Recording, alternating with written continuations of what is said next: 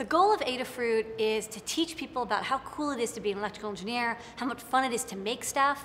We design all these cool projects and kits that people really get excited to build. And then by building these kits, they learn the skills that are important for engineering, science, technology, and math. I went to school at MIT and I studied electrical engineering and computer science. And going to school for engineering is a lot of math, just really boring differential equations. I mean, I'm really glad I learned that stuff, but it kind of takes a little bit of the soul of fun out of making and building. And so in my spare times, when I should have been working on my thesis, I was actually doing stuff like building my own synthesizers, or a little pocket MP3 player, or a little light painting toys. And this was kind of something I did just to kind of kick back and relax. But when I posted up these projects online, and I had a web page, I put them on Instructables, people got really excited. They said, "This is so cool. I also want to learn how to build my own synthesizer. I also want to learn how to build my own MP3 player in a mint tin. Can you sell me all the parts so that I can just take it home and build it sort of like old Heathkit type kits?" And I was like, "No, I'm busy. I'm in school. Leave me alone. I got to do my thesis, and I'm supposed to be working on that right now." But eventually, the emails just kept coming in. People saying, "I really want to build the synthesizer, but it's really hard for me to find one of each part." So I was like, "Okay, fine. You guys win." So I started making up little kits. And the kits would have a custom circuit board that I would design, and maybe some custom firmware or microcode that would go in a microcontroller.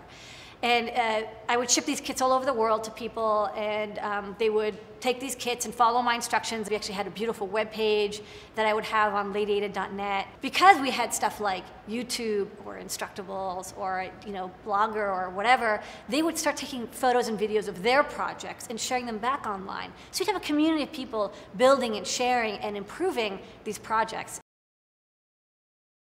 Instead of just designing a box and you get this black box that says, "Void if open, don't tamper," we say, "Please open up. Please understand how this works. Please do what you want with the code, with the design."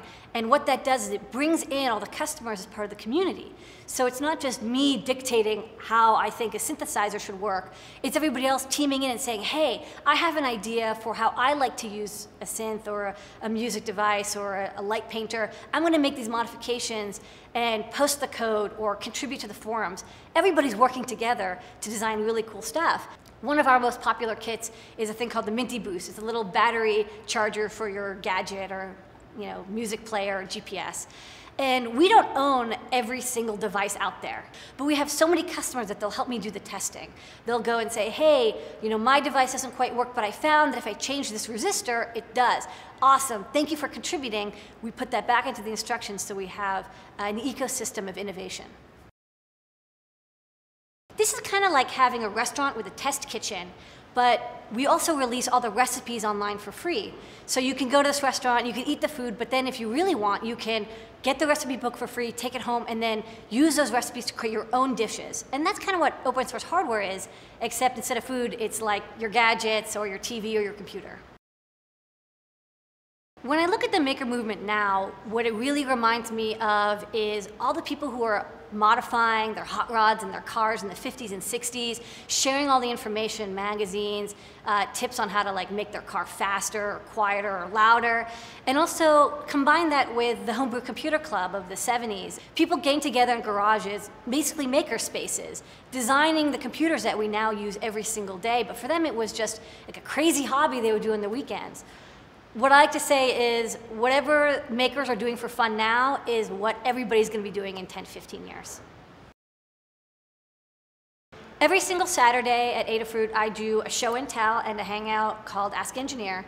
Kids and parents from all over the world, and we really have people from all over, show up and show off their projects. And we have kids showing off their custom watches that they've designed from scratch, or they're on a FIRST robotics team and they're showing off their robot.